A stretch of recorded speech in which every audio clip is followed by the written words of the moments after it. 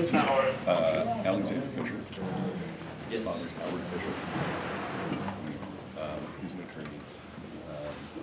Okay, let's get going.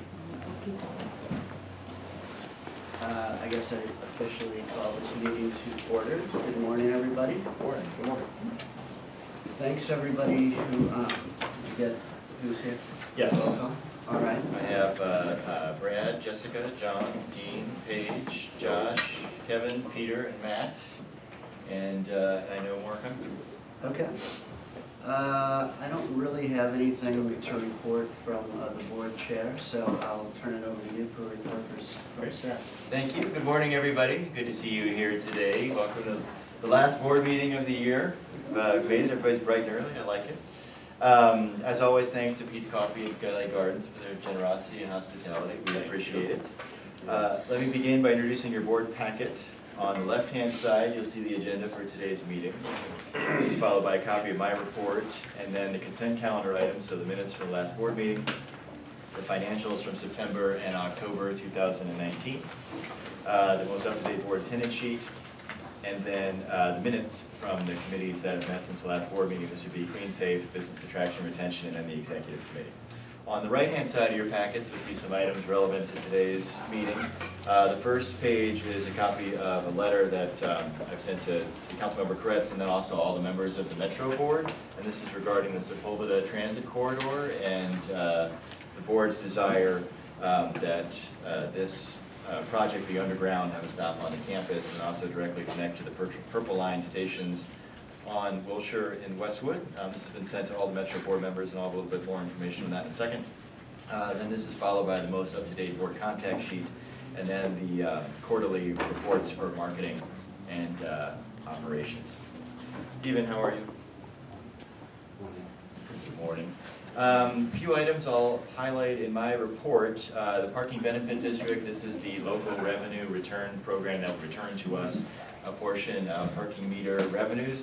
It's slowly making its way through the process. An MOU that the city is drafting that we would have to sign is going to the T Committee for approval. The bad news is this won't happen until early next year. So we're tracking it, we're nagging for this to go through, but it's going to take a little bit of time. Speaking of projects that have taken a little time, the next one on the item, the $5 after 5 p.m. parking promotion program, this program that actually outdates some of you on the board. We've been working on it for so long. It's a program intended to offer those who have parking resources who are willing to offer them at a $5 flat rate after 5 p.m. and on weekends. We'll in turn then be allowed to promote those parking locations in the public right away. So this has been with LADOT for some time now. They have actually finally finished and approved their own draft MOU and sent it to me. I had one small tweak, and we're hopeful we can have this launched in early 2020. So UCLA has been a great partner in this program, and we hope maybe we can add more folks to this program in the future. As the council member told us at our annual meeting a couple weeks ago, the taxi zone behind us, it's, I don't see any cabs there now, but in theory it's still there, but the work order has been executed. So this is going to be moved. So the taxi zone will not be in that location for much longer. Patrick, good morning. Hey, good morning. The Metro Business Interruption Fund, as everybody recalls, back at our July meeting, Metro came and informed us that the parameters of the Metro Business Interruption Fund would not include the entire village, only the areas where construction immediately impacts businesses. So businesses that are immediately impacted by construction could then apply to be have some type of cost recovery or loss recovery to their revenues that they've lost as a result of the construction. I thought it was just along Wilshire. Yes, so right in the immediate area. So that's and that's the current plan. Well, so I think their thinking is completely wrong on this because it's going to impact the village. So Yeah, that's why we. well, that's why we. That's why we. That's why we got a little bit upset. we've been pushing. So I've met with senior Metro staff since then, and unfortunately they have the same feeling as the lower level Metro staff that came and met with us. So I've asked that this be agendized for the Metro board so they can have a discussion about it. So we have one other. Yeah, I mean, if that's gonna happen, I think it's important that there be a representative from us, not just them, there. I mean, obviously, the argument that we need to make is that we are in a unique geographic situation compared to other stops along the route. Because obviously, if they give it to us, they're gonna say, well, then we have to go back and give it to all these other areas, and we have to prove that we are, that was a unique situation with less flow of traffic. I know this is not the time for it, but that's Right. critical. Yep, yeah, I agreed. don't know if anyone's seen, but if you drive Wilshire Boulevard east, and you notice that Beverly Drive and Cannon Drive are closed to northbound traffic.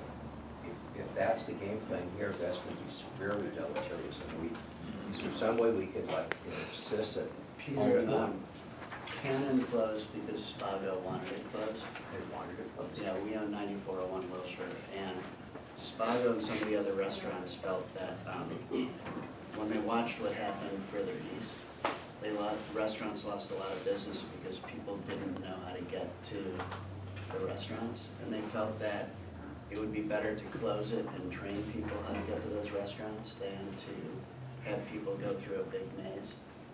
And so it's a temporary closure, but it's for 2 years. Wow. But that was at Spago's insistence, that wasn't at Metro. Is it something that we should consider as like preemptive, that maybe we start educating people that when these streets are going to be closed or disrupted, that we make alternate arrangements so that people know that the village is still open for business? I think that's a good idea, but I think we've got to agendize that before we can really talk about it. Well, I think our agenda today, we have an item to talk about outreach and promotions. Yeah, so we can talk about it then. Talk about it, yeah. But, so the short of it is Metro staff has their marching orders from their board. They need their board to change their tune, for their marching orders to change. So that's what we're advocating for. We've been working with Sheila Kuehl's office to get that meeting since Supervisor Kuehl is on the Metro board. And to Dean's point, are we going to be notified of when that meeting will be so we can have representatives? Yeah, and we need it to happen. I mean, it's Right. not, not scheduled yet, but I hope it will be. Westwood Access Day, this is an item that we chatted about the last Clean, Safe, and Beautiful meeting, but it's going to be this coming Wednesday. This is a day where we bring social service providers to one location and then invite our local homeless population to this location so they can hopefully connect with services that will change their lives. So we are very fortunate. We have 21 service providers now confirmed to attend, and we have a lot of volunteers. We have some great community partners. The Broxton Brew Pub is going to be providing food. Thanks, Paige. TJ's is also sponsoring. Flame Broiler is going to do food. Pete's, Noah's, Ross has donated. CD5 has donated. Sheila Kuehl's office is paying for the showers that we're going to have on site. It's going to be a really great event, so I'm very excited for that this coming Wednesday. So stay tuned for feedback on that item. A couple more things to talk about regarding events. We have a fun one coming up this Saturday, December 7th. We're doing a Cinema Under the Stars event on Broxton, sort of a holiday theme. This is our second year of doing so. We're doing a double feature, Rudolph the Red-Nosed Reindeer, followed by National Lampoon's Christmas Vacation, which we just learned is celebrating its 30th anniversary, so very, very timely. But we'll also have music, an improv group might come and perform. We're hoping hot cocoa, pictures of Santa, photo booth, kids crafts, all that kind of stuff. So it starts at 4 o'clock. Movie starts at 5:30. And then lastly, thanks to all who came and attended our annual meeting a couple weeks ago. I appreciate it. I thought it was a really good meeting, and I really appreciated the comments from the Director of Planning, Vince Bertoni. I thought he really tied in Westwood into Los Angeles and talking about planning and the future of the city, while also talking a little bit about how that relates to Westwood. So I really appreciated him coming, and I thanked him many times over. So that's what I have. Okay. Committee reports. So. Is there public input? Oh, I'm sorry. You're right. There's no public input on staff report. No. Next item. Oh, yeah. Next And actually, item let is me, before we next- go about that really quickly, Kevin, I'm so sorry. Andrew, you skipped over one thing that I was just curious about. So the city has leased 2 vacant storefronts in the Broxton parking Yeah. structure. Do we know what those businesses are? One of them is a business called Splatter, which is a sort of do-it-yourself ceramic pottery place, kind of like Color Me Mine. So they're going through the design and build-out phase, and that's for the big space. Right. The smaller space, I believe, has been leased out to one of the existing tenants. And I'm not sure if they're going to be using that as in addition to their current location, or maybe moving into a smaller location. Okay. Thank you. Yeah, that's why there's gonna be. One question, where is the, I missed that, the access day being held? It's gonna be at the Westwood Presbyterian Church. Westwood Presbyterian Church. Yeah. Okay, so, public comment, Steve? Thank you.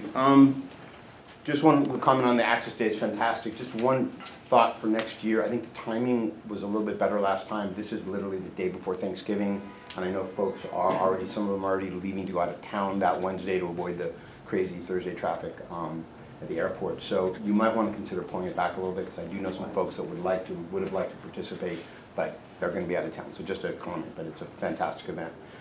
A few comments on the annual meeting, and I shared these with Andrew, so I just want to share them with the board. I've been to all, I think, 8 of them, and some have been great, some not so great. I thought this one was a good one. I think Vince is a very smart guy. I do think, and I've mentioned this, that the format, maybe for next year to maybe think about that. To ask somebody to come and speak and give a speech, which is basically what Vince did, I found it very interesting because I find planning and zoning, that's something I am interested in. But I did notice people sitting around me, kind of eyes were glazing over as he was getting into jargon and TOC this and Tier 3 that. And I think the format that you used the year before with Annie Philbin was a much more effective format where you moderated. For example, had you had something like a Dana Cuff, who is a very distinguished professor at UCLA, we all know Dana, had she been there in a kind of a comfy setting in 2 easy chairs, not at a podium, and she could have been asking questions that directed the conversation more to Westwood, saying, well, there's TOC, transit-oriented communities, what do you think, Vince, that's going to mean for Westwood Village? Or there's blah, blah, blah zoning code, how do you see that impacting us right here? And I just think it allows you to control the conversation a little more, as opposed to saying to a speaker, they're going to talk about what they find interesting, but not necessarily what our audience finds relevant. So that's just a format suggestion for next year. The only other comment is, I think, not printing the annual report in a hard copy. Maybe I'm super old school. I know that young people live only on their phones, but some of the older people in the world do like to have something in writing. If you think about it, a real estate broker, when they meet a tenant, they still hand a piece of paper, a setup. Maybe that's very old-fashioned, but they don't just say, oh, go to our website and look at the setup of the building. And I know you're trying to save costs and be green, but I do think there's a value in maybe not printing it on heavy paper, but having some print copies that you have. It's a marketing tool. It's a sales tool. When people are thinking about investing in the area, to be able to hand them something and hopefully they go home and they see the pretty pictures, they leaf through it, and it sells the message. So I do think having 0 versions in writing is a problem, because then it's just literally in the vapor. Maybe people download it, maybe they don't. The last comment I want to make is, and I have talked to Andrew about this as well, it's been a kind of a pattern I've seen for a while, and that is, I know when the press calls the bid office, as they do constantly, the Daily Bruin especially, and they call Andrew on topics that the board has taken no position on. And I see Andrew expressing his opinion, and he's entitled to his opinion, but for example, there was a recent story about the nomination of the Tonino Ristorante building by Paul Revere Williams, the most renowned African-American architect of the 20th century. This building absolutely deserves to be on the National Register and has been identified that way for 40 years. And then the comments are such, it suggests that the board has taken a position and the board hasn't. So I just want to say that I think that if it's something no one's talked about, the thing to say is no comment. Let's move to committee reports. Bill couldn't make it today. He had something come up at home that he needed to take care of. Is anybody from Clean Safe here? Like to report, Dean? Sure thing. This dates back to our September 25th meeting of the Clean, Safe, and Beautiful Committee. Excuse me. I'll try to get through this quickly. We've got a lot covered today. So as we've already touched on a little bit this morning, there was a discussion about the Westwood Village Access Day. We talked a little bit about how incredibly successful it was last year, how many people it touched, how many people it helped, and how excited we were that it was going to be happening again. Obviously it hasn't happened, so I don't have any new numbers for this year, but again, it is next Wednesday at Westwood Presbyterian Church, and we in our community are very, very excited to be helping as many people as we will hopefully be doing. The other issue that we discussed was the possibility of bringing free Wi-Fi to Westwood Village. The most exciting part about that is that if it were to happen, it's free. Not just to the people who use it, but to Westwood Village as well. We don't pay for this. The financing gets covered by the telecom companies, but there are lots of permissions and things that need to happen. So the company who brings this to neighborhoods, company called Sky Packets. They are working on that because we did say that we were very interested, obviously, in providing this service to our community. And so they are speaking with telecom companies and at some point, if that moves forward, also with the associated businesses who need to give permission for them to put towers on their buildings. So there's a lot of moving parts that go along. But if it happens, that would be fantastic, and then we can let them know there are certain corridors that it would start on as a trial to see how it goes, and then hopefully, if that's successful, then it could expand to the entire Westwood Village area. And I think that's it. All right. A great update. John, Barb? We have the Haynes and Company here today, and so the bar committee meeting is going to be incorporated into today's meeting. So you're gonna get, everybody's gonna get to see what we saw, which was great, and I think you'll enjoy it. Okay. And then lastly, the executive committee met last week, and the highlights of that meeting were actually based on some public comment. We set a credit card policy. And so we have a new policy related to the credit card where the expenses are going onto that, and one of the check signers will review what's on the credit card and make sure that everything is as it should be before we sign those checks. And then we went into closed session and we discussed Andrew's compensation, which we made a recommendation for a 4% raise and a 10% bonus. So we've got to put that in front of. Actually, those were determined. The recommendation is on the agenda today. Oh, Sorry. my bad. I had a different highlight of that meeting. Which we determined there would be a 4% raise and a 10% bonus. I guess that's it. All right, so we'll move to the consent calendar. So does anybody have any questions on the things that we need to approve today? I would move that we approve this consent calendar. Second? Second. All right, all in favor? Aye. There we go. Okay, now to the fun part. We are electing members for the executive committee Oh, today. sorry. Ad hoc nominating committee recommendation. My bad. Thank you for keeping that. No problem. Dean, didn't mean to steal your thunder. No problem. So, obviously, we still have one board seat remaining to fill.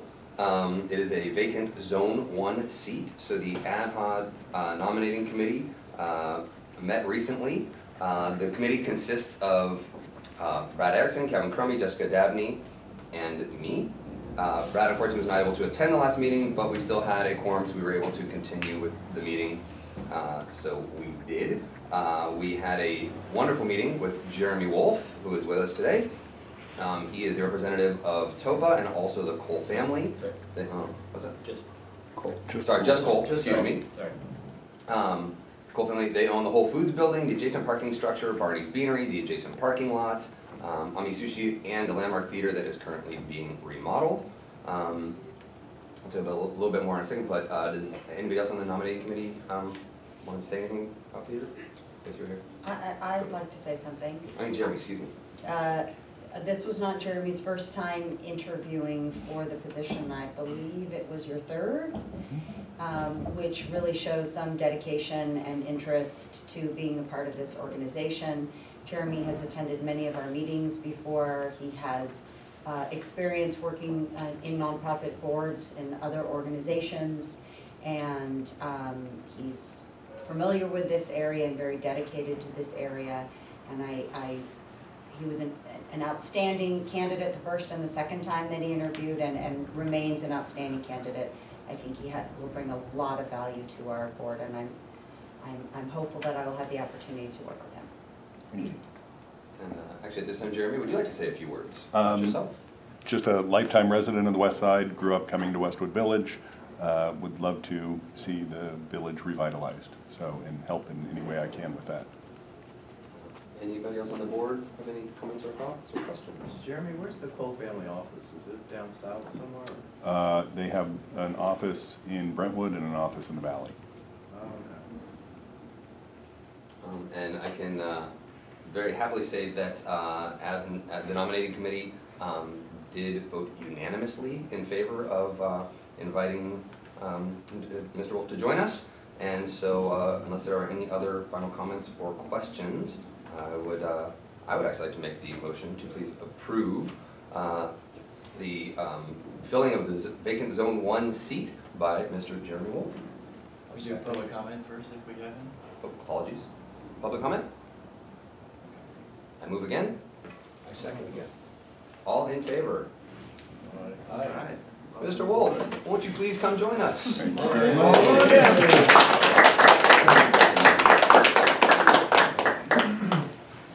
Okay, now to the election. So we need to pick a vice chair, a secretary, and a treasurer. And just for a little background for some of the newer members, we try to set up this committee where it represents the diversity of the various stakeholders. And so typically we've had somebody from Zone 1, somebody from Zone 2, a merchant, and UCLA, so that all of the various groups within the village are represented. Based on precedent from our previous elections, we will consider each officer position separately. So we won't have a slate, it'll be seat by seat. So we'll have a motion, a second, and a vote. If more than one member wants to serve in the officer positions, I'll ask for a show of hands in advance to determine support. We'll do, I guess, what we call a straw poll. And then we'll figure it out from there how the process goes. We'll start with vice chair, then secretary, and then treasurer. You can nominate yourself or others can nominate you. If you get nominated and you don't want to serve, you don't have to. You can reject the nomination. And the officer terms will be 2-year terms, January 2020 until December 31st, 2021. As far as secretary and treasurer, you don't have to be scared about it. Nobody's taking notes. And we have a full-time accountant who takes care of our books. So you might get dragged into signing some checks, but the name is much more intimidating than what you need to do. And to start, Brad Erickson is our current vice chair representing UCLA, and I guess I'll start by asking Brad, are you interested in continuing to serve your position as vice chair? Absolutely. If the board feels that would be valuable, I'm happy to serve. Okay. All right. Is there anybody else that would like to make a nomination or self-nominate? I'd be happy to be secretary. We're at this point we're just on vice chair. Oh. Okay.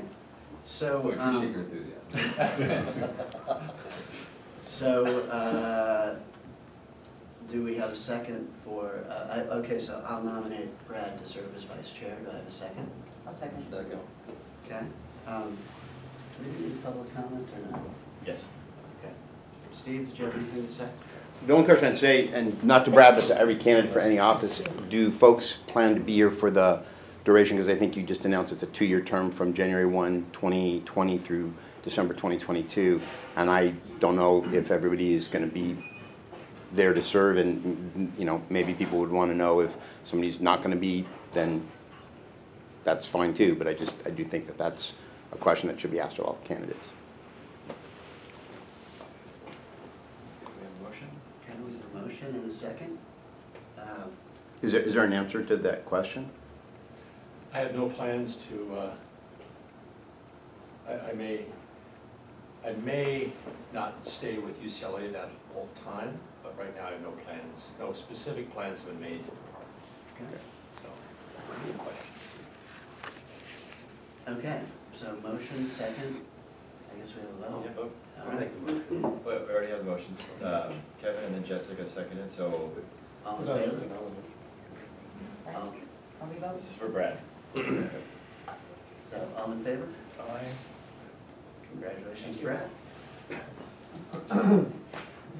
Okay, moving along to secretary. So I think on this one, it sounds like we're gonna have a straw poll. I was planning to nominate Matt, who's new to the board, representing the Topa seat, and he's been busy working on trying to fill that Topa vacancy, and they're the largest property owner, I think, in the village in Zone 1, correct? Yes.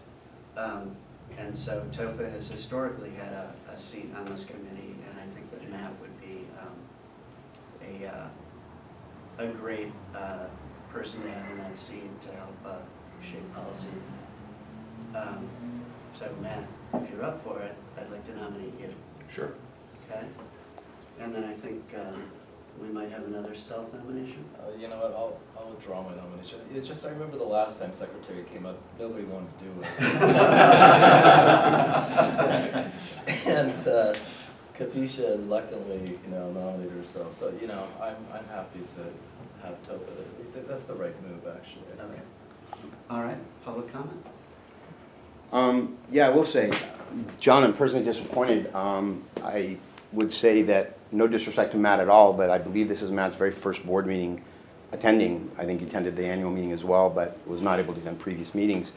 I think to put somebody on the executive committee who was literally brand new, basically as new almost as John, when you have experienced board members who have attended meetings and have the context of the organization and with past issues and future issues, and also, and I'm not trying to single out John because there's others as well, but John has stepped up to leadership, chairing the bar committee ably for a year or two or more.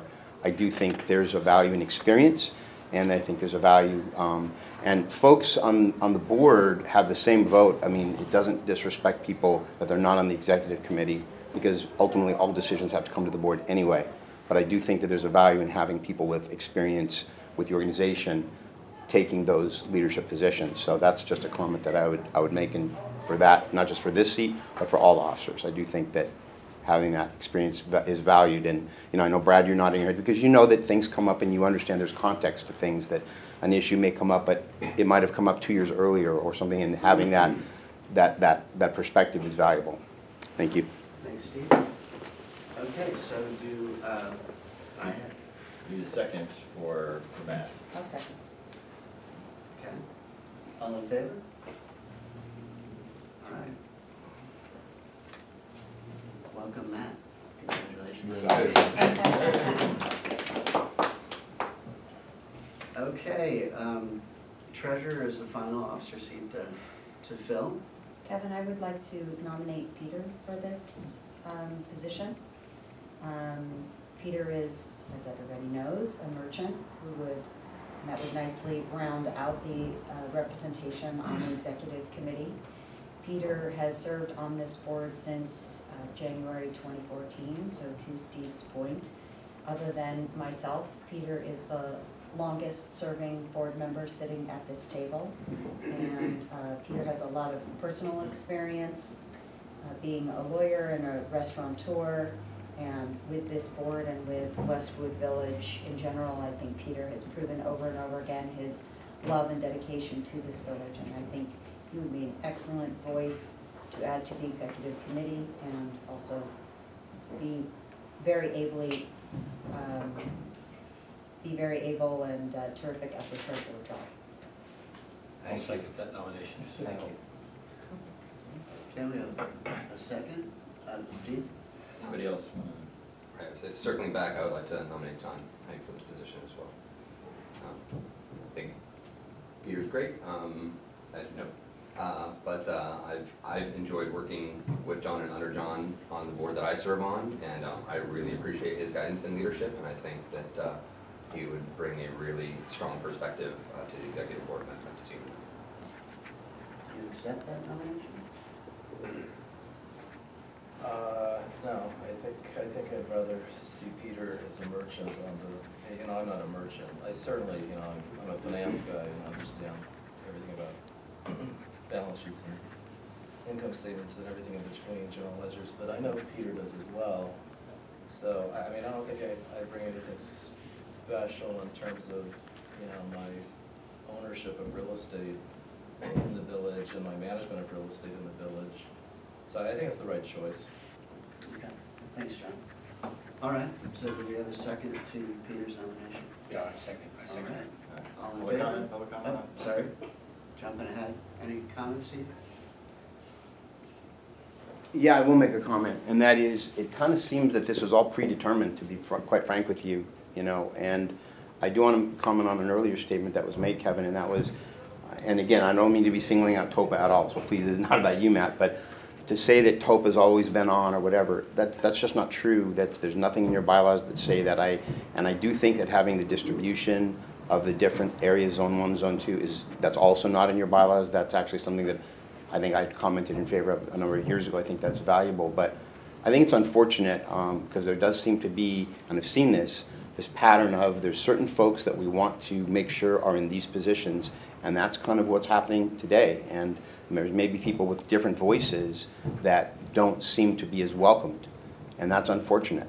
So I'm just going to make that comment. And I would just say about Peter, I know him, and he's a very able guy. I just will make an observation. I know Peter is a busy guy, and I know he generally lives far away. I know, Peter, oftentimes your attendance at these meetings is not 100%, or when you arrive, you do arrive sometimes late. So I would just say, if you are going to be on the executive committee, I hope you will have the time to commit, because I know you're doing many things ably, but I just would make that comment. Just in response, I just renewed my lease for another 5 years here. I am winding down my practice of law. I'm in it for the end, that's for sure. Good to know. And I'd like to point out there were multiple nominations for both, and they were both turned down. So it wasn't just one person was nominated. John was nominated for 2 different seats. He turned them both down.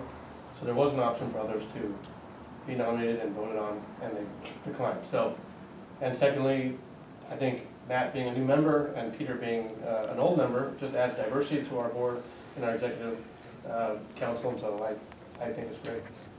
Thanks, Josh.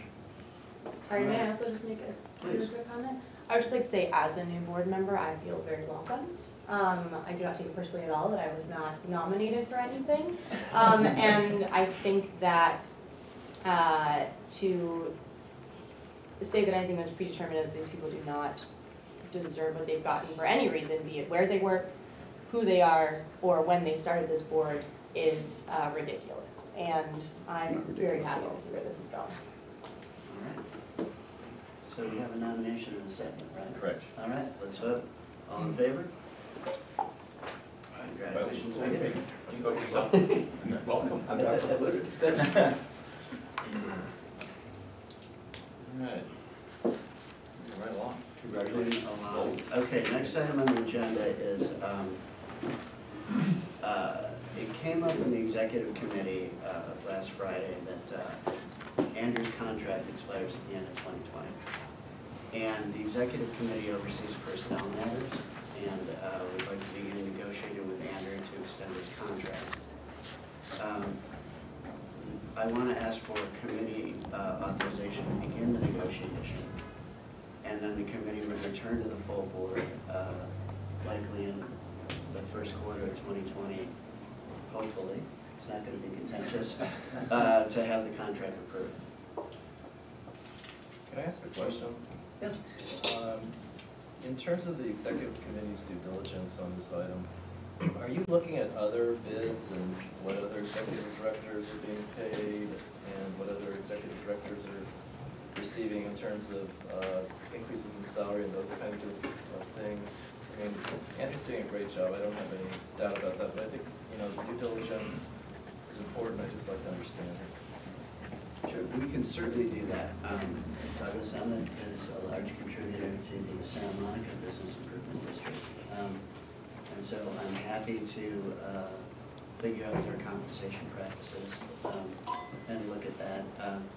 They have the benefit of a substantially larger budget than we do, and so I suspect that their director is paid more. But Sure, and same with Hollywood.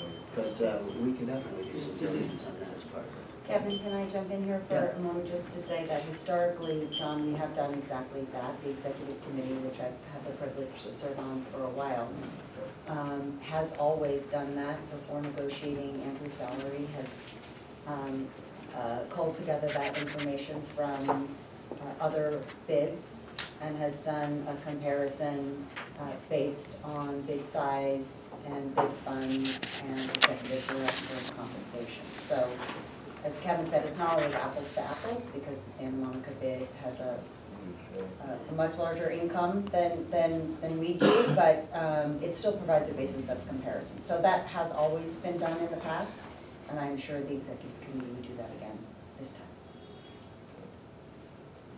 Anybody else have any other comments? All right, Steve, so public comment? No, that's fine. Okay. Yes, I do. Thank you.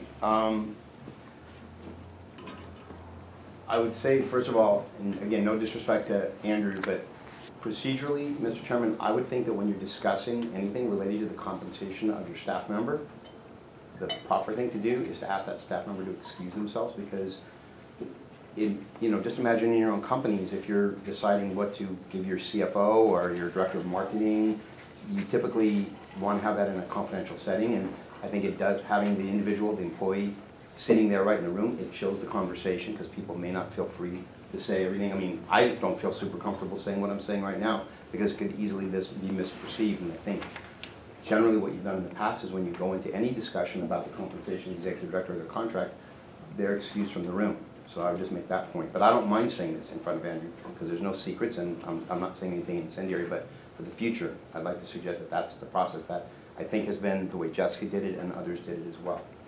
And I just think that's best practice. The issue of the executive director compensation is one of the most important issues because this is, I think, next to your contract for your clean safe, which is like 70% of your budget, this is maybe your next biggest item. And I do agree that Jessica, in the past, the first year, I know the executive committee did a very diligent job of doing comparisons. I've never seen evidence that that ever happened after that. Maybe it has, but it certainly was not shared with the public. The position, I believe, has seen about a 50% increase in salary. I believe it started out at around 100,000 approximately when this position started in 2011 or 12, and I think it's now north of 150,000. I don't know of too many people in the public sector that have seen a 50% increase in their salary, and I definitely don't know too many people in the nonprofit sector that have seen a 50% increase in their salary over a 7 or 8 year period. And Andrew does a very good job, but I would say that maybe his salary goals have reached or exceeded the capacity of a relatively small bid. Maybe it's a point that Andrew should be running a bigger bid like Santa Monica that has 3 times the budget, or Hollywood that has about 4 times the budget, or downtown LA that has maybe 5 or 6, $7 million budget. We are a relatively small bid, and none of this really is discussed. And on the last point I want to make, I'm really surprised to see that this executive committee recommendation of a 10% bonus and a 4% increase in annual salary was not even subject to a board vote. It was just included in minutes, never discussed. That is not the way I think salary and executive compensation should be handled, with 2 or 3 people and then it's just put in a set of minutes. In the past, the board has discussed these items because it is a very important item. This is tax collected money that you're spending. It's not your own private company. It's not Starwood's money or Pebblebrook's money or Douglas Emmett's money. This is tax collected money, and it generally is held to a more transparent standard. Thank you. So, Kevin, point of information, Yeah. because I'm a little confused about exactly what it is that we're discussing here, because it sounds like you guys have already negotiated what you think. No. So what is No. what is the 10%, No. the bonus and 4%? Those are 2 different issues. The salary determination was something related to this year. Next year, Andrew's contract expires, and this item is solely about that I would like the executive committee to have the ability to negotiate his contract and bring it to the board. Okay, so I don't remember in the past us as a board ever having to authorize the executive committee to do that. Am I just not remembering that? Well, it would have been 4 years ago, Okay, and so. got it. But you're right. So what's being asked of us right now is to authorize you guys to negotiate it, not to finalize any decisions. It does absolutely have to come back to the board. It absolutely will come back to the For board. this guy. Okay. But I think that 4 people negotiating should give us enough representation to make sure that we don't screw something up. And then we can bring it back to the larger board for discussion and approval. So to what's the public was making comment that we are not negotiating his contract here. Absolutely not. Right, so that had nothing, okay. Just wanted to- Thank you. Just looking for authorization for the executive committee to negotiate it. I would say, and it's rare that I agree with Mr. Sand, but if we were to negotiate his contract, I do think Andrew should not be present while we do that. I think That's protocol. that's it. That's not for sure what happened. 100%. I feel comfortable asking for authorization to negotiate when they're not be negotiating. Okay, right, all right. So, So the executive committee is gonna make a recommendation to the board essentially, at the Yes. end of the day. Okay. I would say that would be fine. I'll make a motion to approve this. okay, do I have a second? Okay. All in favor? Aye. Okay. Okay. Next item. Andrew. Excellent. Thanks, Kevin, and thanks, Claire and Genevieve from Haynes & Co. who are here. So if I could give a little background on this item. About midway last year, maybe early into last year, we started internally as a staff having conversations about the messaging of our organization, and our pretty strong feeling that if you know, one way or the other, you're being defined. You're either defining yourself or somebody else is defining you. And I feel like with what's happening here with the metro construction coming up, with the Olympics, you know, subway portals are going to be opening. You know, the specific plan amendments for the vacancy that we have here. You know, there's definitely a story being told about Westwood, but our feeling was, well, we don't really have our message really grounded in who we are, and we're not really talking about the things that we want to share with our public.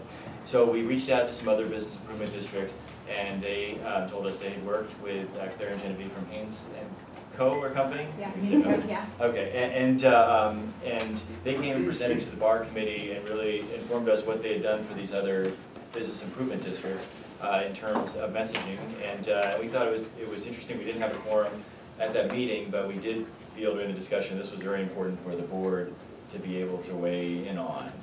To see if this type of messaging is something that we think is important and that we want to try to proceed with. So, is that about summarized that? Yeah. So with that, I guess we have a laptop set up for you guys, and you guys emailed us a presentation, I know, so I can introduce Genevieve and Claire from Haynes. Hi, everybody. Thank you for being here this morning, I appreciate it. I guess Timing is perfect, too. well, we need to be in the right place at the right time. So standing here is good? Sure. Okay. Hi, everybody. My name is Genevieve Haynes. I work with Haynes & Co. I specialize in public relations and digital outreach. And I'm with Claire, and I'll let Claire introduce herself. Yeah, I'm Claire Spades. I'm a brand strategist and a marketing communications professional. And I have a lot of background in place-based brands, so that has included recently some work with bids, which is really interesting, exciting work. I'm a lifetime Angelina, so I care a lot about what happens in Los Angeles. And I've also worked on the developer side. So I've worked with brands including Crusoe, Center Cal Properties, DJM Capital, who just acquired Hollywood and Highland, working on that project now. So I spend a lot of time thinking about how people relate to places and how the right mix of ideas and involvement from stakeholders and monitoring trends all sort of can coalesce into really powerful positioning for places. And so this is the conversation we're having about Westwood, and we're excited to be here and sort of present to you an approach. Yeah, Claire mentioned we worked with bids for about the last 6.5 years. We've been working with bids for Hollywood and for the Fashion District, and we'll talk a little bit about the work that we did for them. And we actually were introduced through a California Downtown Association presentation, and I think some of those things that we talked about really resonated with what we know about Westwood and what we've heard meeting with staff about Westwood. And Westwood is very close in our hearts. Both of Claire's parents are UCLA alums. I worked at UCLA over at Wilshire Center for a while, I was Director of Integrated Communication for UCLA, and so this is a place that we've spent a lot of time and we care about. So we'll go ahead and walk through the presentation. We're going to first talk a little bit about the kinds of things that Andrew and Megan have, we've heard from them as far as what might make sense for Westwood, and then we'll go through 2 examples. We'll go through how we worked with Hollywood and then also how we worked with the Fashion District. So when we're looking at what is possible for a community, a lot of times there's, we kind of compare it to a place like the Grove. There's one owner, there's a master plan, this shop goes here, this shop goes there, we know where we're going. In places like Westwood and Fashion District and Hollywood, there are dozens of property owners, and some are new and some are legacy, some have a clear vision of where they want to go, but they can't control what their neighbor does. And so part of what we've done in working with bids is convene people to talk about what a future might look like and how growth or change can be intentional, and it can be clearly communicated to lots of different stakeholders, whether it's current or prospective tenants or leasing agents or stakeholders like government officials. And so what we're looking at with the Fashion District and with Hollywood is putting all that together into a really clear vision. So that kind of goes across leasing, design, programming, sponsorship, and communication. And so we spent a lot of time and we heard a lot of things from Westwood, the Improvement Association, and Claire's going to talk through what we heard. Right. So we always start with what's the current situation, what's happening on the streets today, what makes us worried about that, what makes us excited about that. The current situation for Westwood is that you have a lot of competing destinations. People have lots of choices with where to go and where to spend their time. And a lot of those properties have spent a lot of investment dollars making their properties right and trying to re-attract audiences that maybe they lost or expand their offerings, so it's an important piece of the mix. Vacancies in any bid are challenges because they telegraph that maybe things aren't quite right. Why am I walking past empty buildings? Nobody likes to be on a streetscape and walk past empty buildings. It doesn't feel right. It doesn't enhance the streetscape. It takes away from it. Bright spots and news about the village is somewhat lacking in the public and media conversations, so you're not hearing a lot of news out of Westwood, and yet you have a wealth of cultural assets, art assets, educational assets that link in very interesting ways, so there certainly is an opportunity to amplify that. The district strengths, though, also exist. You have easy transit access. It's a highly walkable district. You don't have to get in your car to cross the street like Angelina's like to do. There's adjacency to UCLA. It's a phenomenal institution. It is growing all the time. Part of that growth is has provided some problems for you, too, though, because they have all their food services on campus. And so those students who used to populate Westwood, if you talk to my mom, for the 50s in UCLA, they were in Westwood Village all the time. That was where they ate and dined and were entertained and saw movies. So the campus turning in on itself can be a challenge, and it's something that I think we can work to resolve. And then there's affluent surrounding communities. I mean, you are beautifully positioned. If we were to look at your trade area, it is certainly affluent. There's certainly disposable income, so we need to give those people reasons to come here and spend their money as opposed to going into Beverly Hills, going into Century City, going to Santa Monica. And then finally, the stinger is that you're going to have a major metro project, which is going to make it difficult to get around. And so one of the things we've talked about is how do we make Westwood Village an oasis during that time, particularly for the locals who are accustomed to moving in and out, but who may decide to stay here because it's simply too hard to move around. Okay, so we heard this, and Andrew, you just said this, you know, the message is out there. Do we control the message or let it control us? We're branding people. We want to control the message. So that's our job, is to talk about how we do that, how we don't let things just happen from external forces, but how we use our internal resources to change that conversation. And that was very much how we started the process with Hollywood, which Genevieve will talk about in a second. It was clear that Hollywood needed to change the conversation about Hollywood. And it takes time to do that. We worked with them for 7 years. It's a work in progress. It will probably continue to be a work in progress. But I think it's a really important reason why we're having this conversation today. And then how we can help. So we really have divided this into a three-pronged engagement.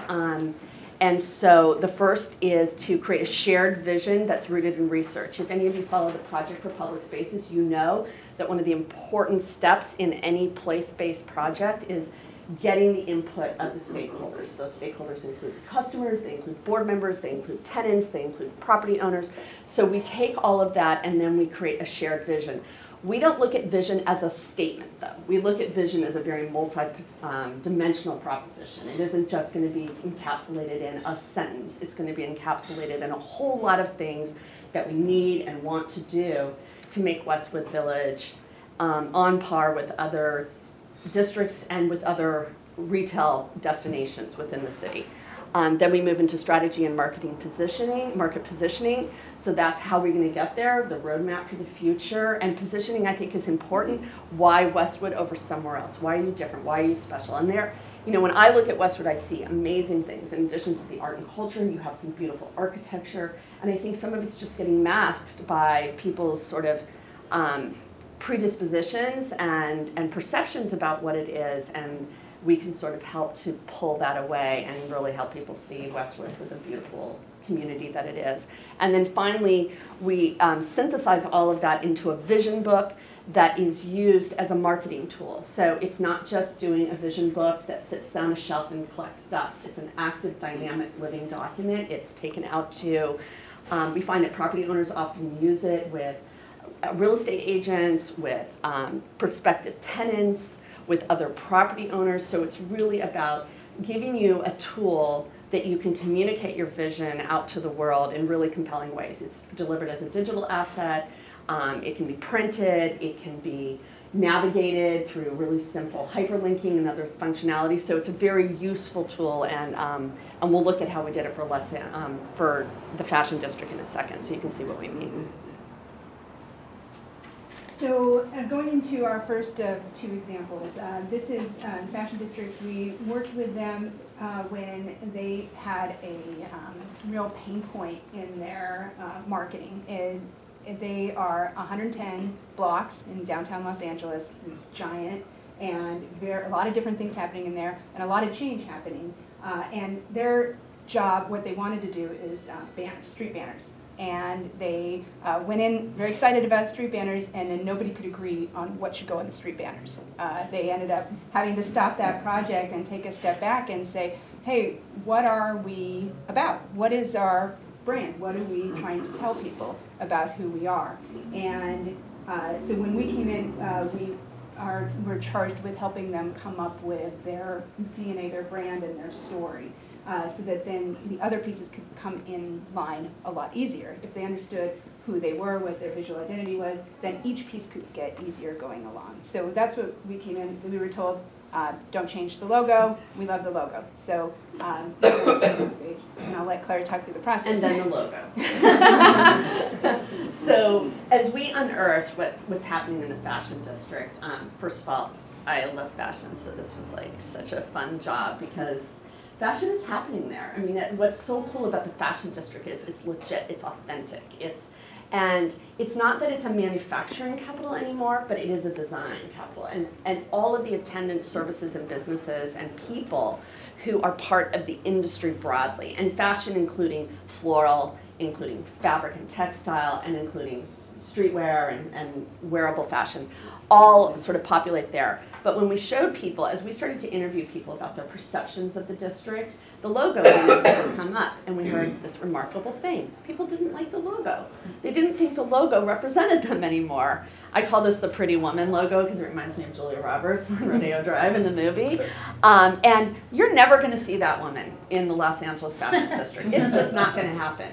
What you're going to see are hipsters, and you're going to see people searching for bargains, and you're going to see people like wanting to go to cool restaurants, and you're going to see people lined up outside the door at Sonoratown. That is the reality. And what you are struck with is the amount of color and vibrance in the Fashion District. So, ta-da, we redid the Fashion District logo. And what we did is we created sort of this geometry, creating sort of physical structure out of the LA with these overlapping colors to tell this story that we are the most sort of diverse and authentically colorful district in Los Angeles, and gave them a much more powerful presence. And guess what? When we went to do street banners, it took about 5 minutes because we had such a powerful visual language. And if you click to the next slide, you'll start to see how this sort of pulled its way through. So they were already doing a really remarkable job with their Instagram feed, but this just sort of empowered them even further to like, where do we find the color? How do we amplify that? How do things like walking maps, how do things like how we tell our story and data points and infographics, how do we show up and how do we give enough flexibility to the logo? I'm not a fan of logos that are completely locked and you can never, ever, ever change them. They can never be interpreted because it's not realistic for today's climate. What is it going to look like in an Instagram tiny little circle? And what's it going to look like on a website and in digital and in print and in banner programs? So we really worked to create a very flexible program that is decidedly fashion district, but not narrowly just this one mark, because it represents something so much bigger than that. And they were great at deploying the fashion district. I mean, immediately the shirts changed on all of their street ambassadors, and I mean, and trash cans. Genevieve and I like to walk through Hollywood and take pictures of trash cans that we've logoized now. It's so exciting that I never thought I'd do a trash can.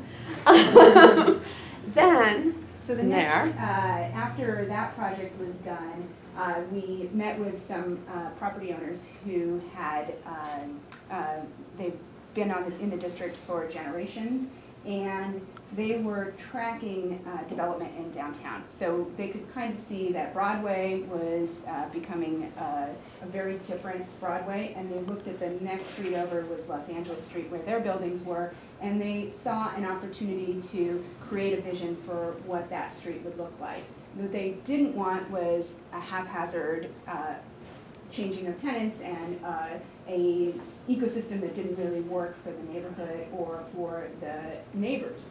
And so they had the idea, they came to us to help create a marketing book for the street. So what we ended up doing was we did a charrette with them, we did a lot of research in the community, we did demographic research, and it culminated in a brochure that they wanted to, the real reason they wanted the brochure is that they would go to leasing agents and the leasing agents would say, I don't see it.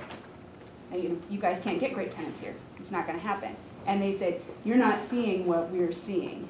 And so that was the impetus behind creating this brochure that then could be, share the vision with other people. And it's actually started to work. You can see people, all the property owners on the street in the beginning going, I don't see it, I don't see where it's going. And now the property owners are like, all right, I get it. It really coalesced around the vision. So we'll let Claire talk about the different parts of it. Right, so one of the important things you do when you take a look at a community then is you look at who's here, who's living here, who's working here, who's coming here for nightlife, who's coming here for lunch. So we did a lot of work at looking at the creative community. And that is a unique thing about the fashion district, is just the amount of creative energy that lives and works there. But it's really important, and I think it means that those are people who are, if you look at it in sort of psychographic terms, people will talk about the cultural creatives. And cultural creatives are people who are open to try new things, they care about the environment, they care about the quality of their food. And so we really wanted to capture that because it was going to be important to people sort of self-selecting Los Angeles Street because they knew that that customer was going to, their business was going to resonate with that customer. So we talked a lot about that, and then we go ahead and click. Then we looked at the power of that residential community, and that's ever growing. Much like Hollywood, there's just a constant influx of new residents. Their population is expanding annually. And so millennials are making up 42% of residents, 69% are between the ages of 19 and 49. Art, design, entertainment, and sports media are all just a small sampling of the creative businesses. And one of the things that's interesting about Los Angeles Fashion District is what was happening from the second floor up was way more interesting than what was happening at the street level, which was interesting. So how do we get that energy and excitement of everything happening on those upper floors down to the street level? It also did not hurt that the California Market Center is being dramatically redone and is going to open to the street. So you're seeing this, and we've talked about the hammer in this context. that these large institutional buildings that once felt they needed to turn in to give people a sense of safety and security are now going to turn out to the street. And that changes everything. And Los Angeles Street really then, for us, because of the combination of uses, residential, office, ground level retail, showrooms, the 4 most iconic fashion buildings are on Los Angeles Street at the intersection of Los Angeles and 9th. What we realized is this has the potential to be the most walkable corridor through the fashion district. The scale is right, the width of the street is right, it's tree lined. So all the things were starting to come together, but nobody was telling the story. And so what we really focus on is telling that story. And then finally, we talk about sense of place. And so this is where we really engaged, and through the charrette process, what we did is we did brainstorms. So what would a Los Angeles street look like? What needs to happen? And the overwhelming sensibility or sense from everyone was there needs to be more cohesion from end to end of the street. And we were only dealing with about 5 to 6 blocks of the Los Angeles street before it turns one direction going south towards the 110 freeway, and then it moves into the historic district at the other end. So it's a very manageable thing, but creating cohesion, so things like lighting, street lights, events that could happen on the street. You know, my fantasy dream is someday they'll do a giant runway show down the center of Los Angeles Street during a fashion week. And that's the other thing, they're pulling in people all the time from all over the country who shop the markets. And we needed to give those people a better experience of Los Angeles Street too, because I think you see a lot of these, you know, people who come from Texas and the Midwest and Atlanta and who get to the fashion district like, where am I and where is safe and where do I have dinner? And so we needed to find those ways to telegraph, hey, you're good. This is a great place to be, and if you're going to come here, stay here. Because the worst thing that happens to the fashion district, right, is you pulled all these people in and then they go somewhere else for dinner at night. We wanted to give them reasons to stay. The other case study we'll walk through is for Hollywood. And one thing that we found with Hollywood is that a lot of people think about Hollywood the way it was maybe in the 80s. And I'm sure people who are in the room who are been in LA for a while can think about what that means. But at the same time, Hollywood right now has been undergoing an incredible development boom. So there's 2 stories. There's the story that's in everybody's head about what Hollywood is, and then there's the story about how things have changed. And so when we went into Hollywood 6 years ago, that second story wasn't being told. And we talked about it in 2 ways. One is make Hollywood visible and relevant, because if you're not visible, you're invisible. And secondly, change the conversation. That people are talking about Hollywood this way.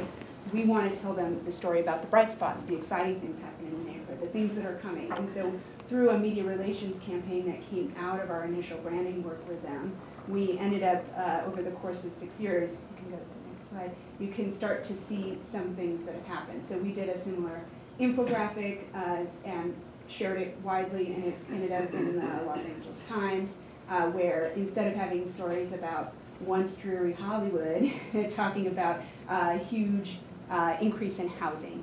And so that's an important story for local business leaders. And this came straight out of the initial branding work we did for them.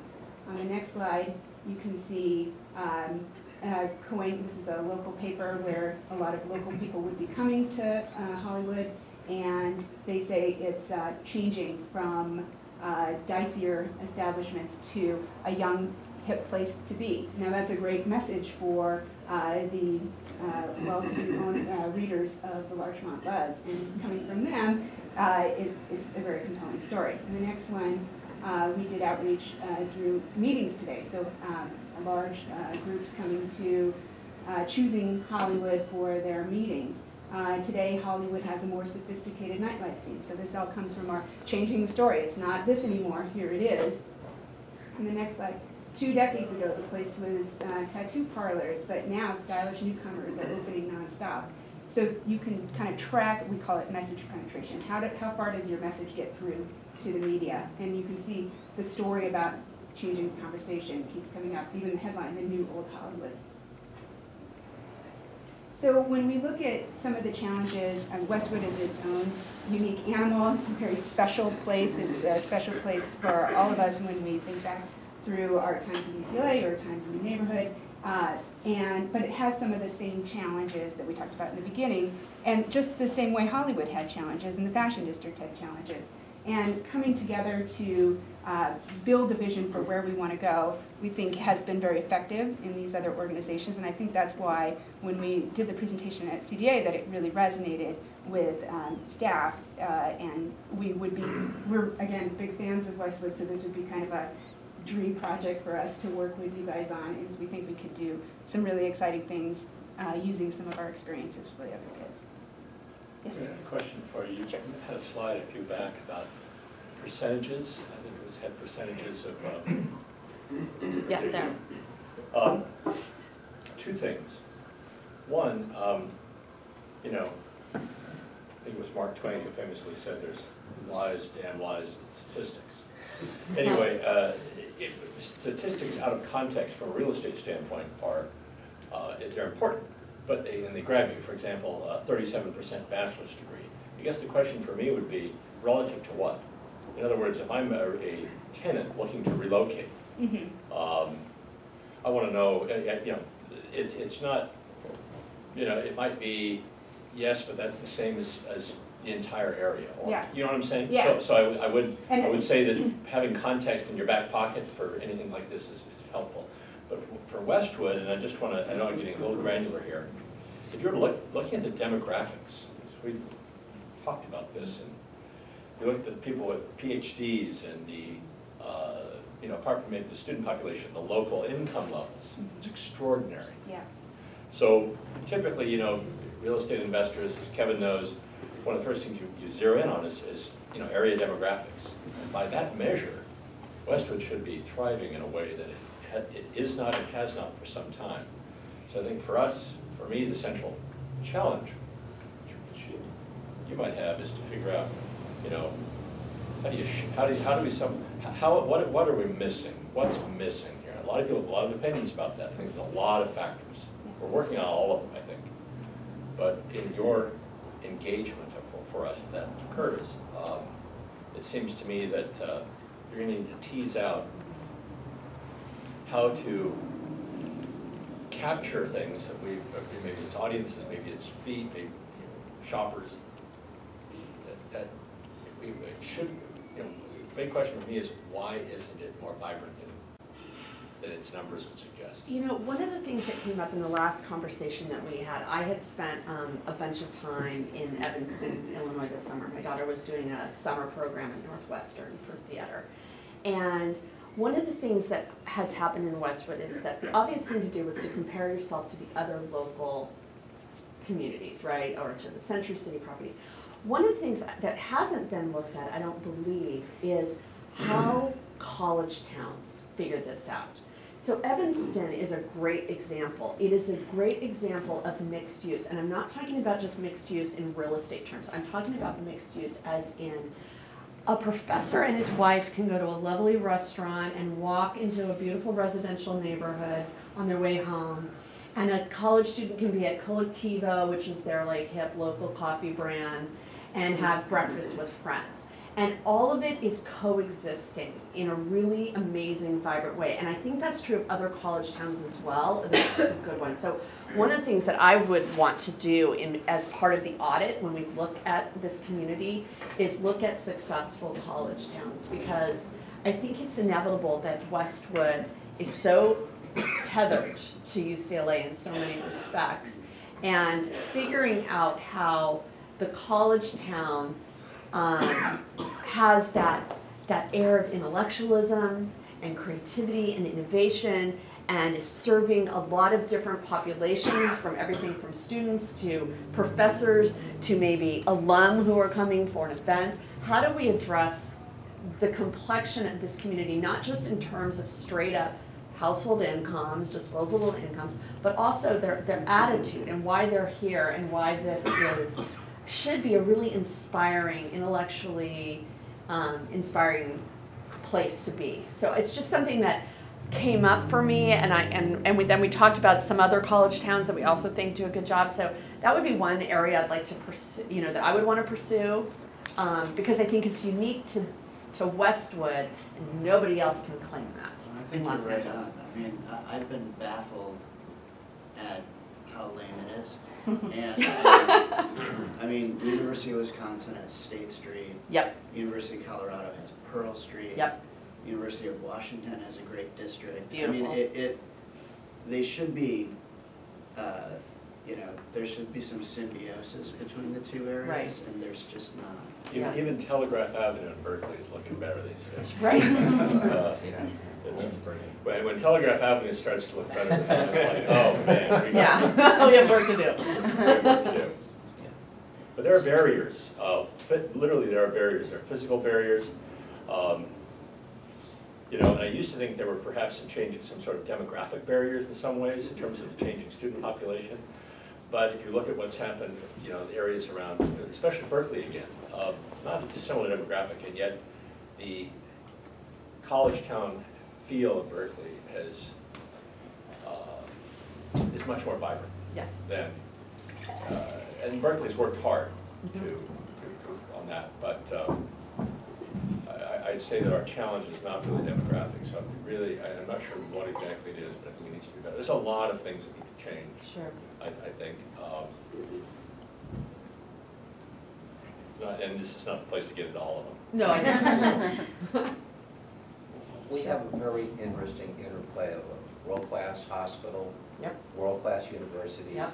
outstanding real estate, large office buildings, and a very affluent community, and yet we're next to a college campus. And the college student of this generation is fundamentally different than the college students that I remember, even from my own sons who went to school 10 years ago. They're not going out. And what I'm just curious about is, how do you envision, what is your overall vision for the village that can help integrate all these different competing influences within a framework that can work for everybody? Right. You know, like you said, this isn't a monolithic economic structure. There are plenty of business owners, all with their different needs. What do you see as the future of the village? I think happening, I think programming has a lot to do with it. Why would a student come down here? What's happening, you know, that would make them come down here? And I don't necessarily mean bars, which obviously could possibly pull some kids down.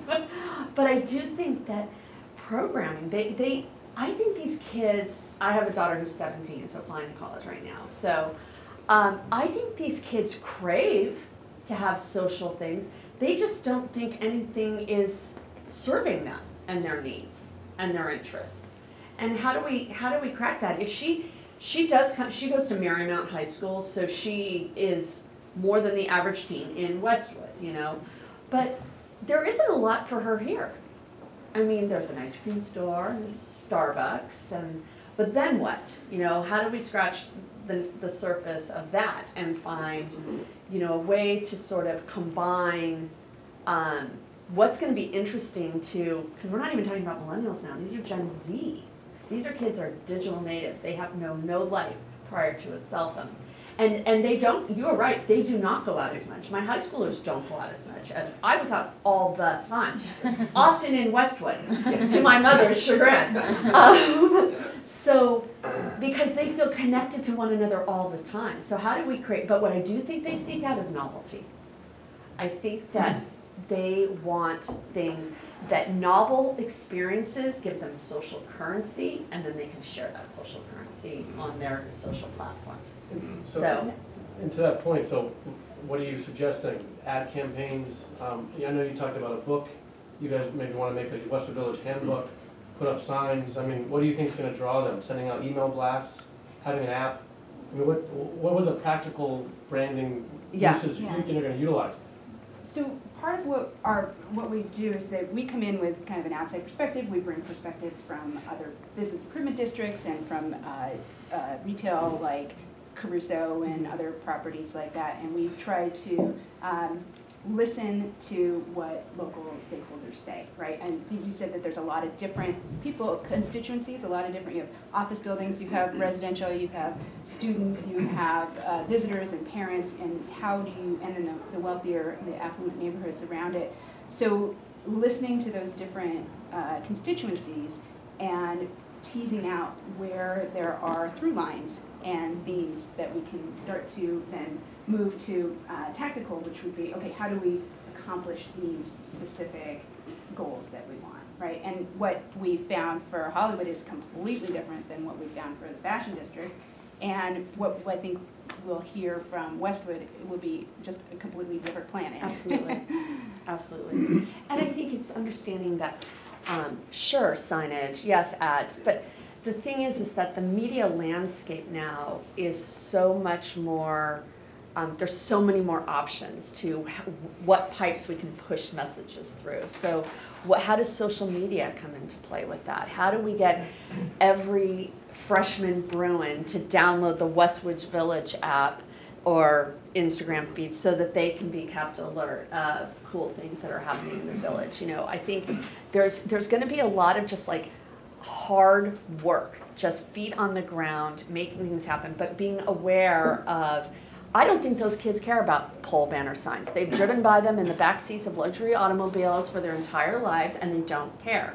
So, but what do they care about? They care about cool, novel things that they see from their friends. They care about things that get shared on Instagram. They care about little Instagram stories. So how do we make all of those levers work better for us? Sure, street banners are lovely. Lighting trees is lovely. All that's lovely. But if we're really going to talk about that particular group of kids and people, we're going to have to talk to them on terms that they understand and in places that they already are.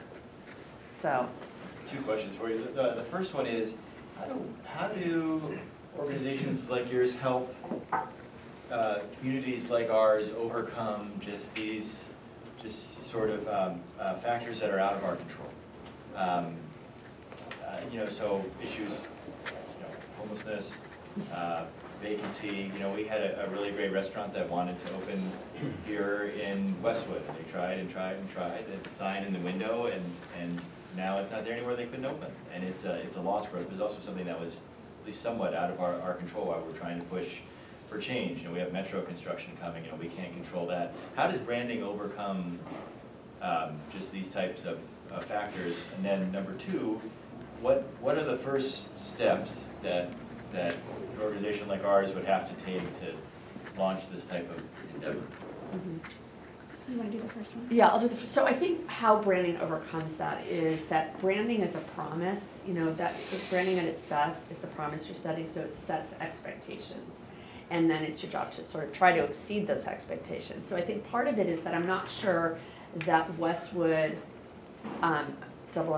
is making up the bid to the people in the way that you might want to. You know, that it's sort of, it's operating, it's functioning, it's got this, it's got that. But largely, I'm not sure there's a strong invitation to come. And then once they get here, how do we deliver? How is it welcoming? How is it hospitable? How is it interesting? What's happening? You know, we talked with Hollywood about a corridor of Hollywood Boulevard that we all know because it's not lovely. And so the first step is branding it, right? Oh, well, it's old Hollywood, so we'll forgive it. But then the second thing we gave them was a tagline, which is history, period, happening, period. So the idea of it's not a relic, it is not a museum, it is dynamic, it is alive, it is a verb, right? So I think that's part of the answer to that, and that branding is also not just a logo. You know, it's a whole set of things organizationally we do to make sure that every person's experience when they come here is unique and memorable and seamless. And you know, I used to work with a woman who did a lot of work in this space, and she used to say that when you go into a place, whether you go into a restaurant or to a retail store or to a mall or to a city center, if everything is working, you'll just know it feels good, but you won't be able to really put your finger on it. But if something's not working, that is the thing. Like, that will draw your attention, and that is what you're going to get fixated on. So I think that it's also, how do we seamlessly integrate all the parts? But I'm really convinced that programming is gonna be an essential piece to it.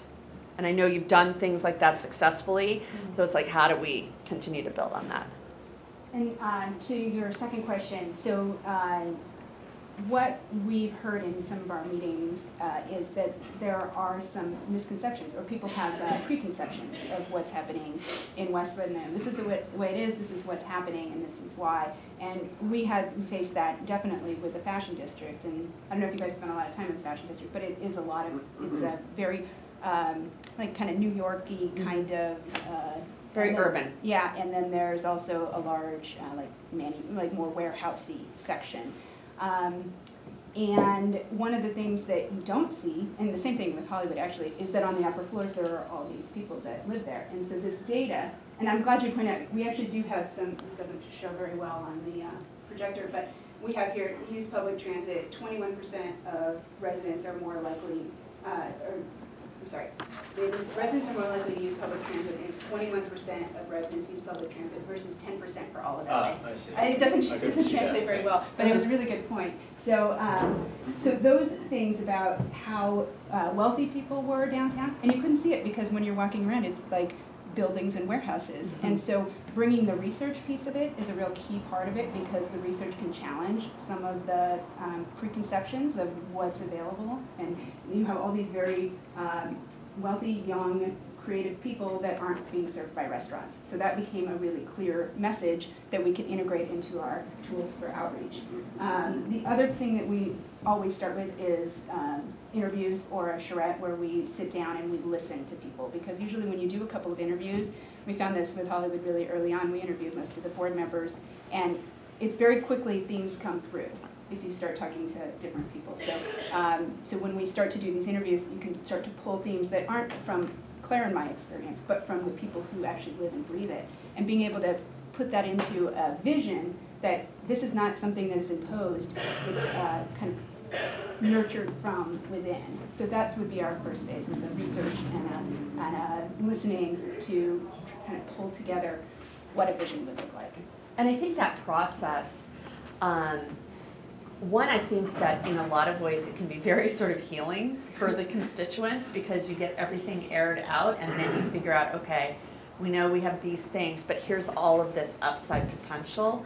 And the other thing I think that's important is that our work is work, but a lot of the work is done by the people at the table. And it's our job to figure out then how do we put that on the page? How do we say that in just the right way? How do we use our expertise communicating to these audiences the intentions that you all will have for the street? People know more than you think that they know, always. I'm always surprised and delighted in a charrette how smart people are in the room, and how many interesting things they have to say, and how many cool observations they have. So ours is to gather that all up and then put it into a package that can be actionable. Because at the end of the day, if it's not actionable, then it's sort of just an exercise in making a pretty document, which is not the point at all.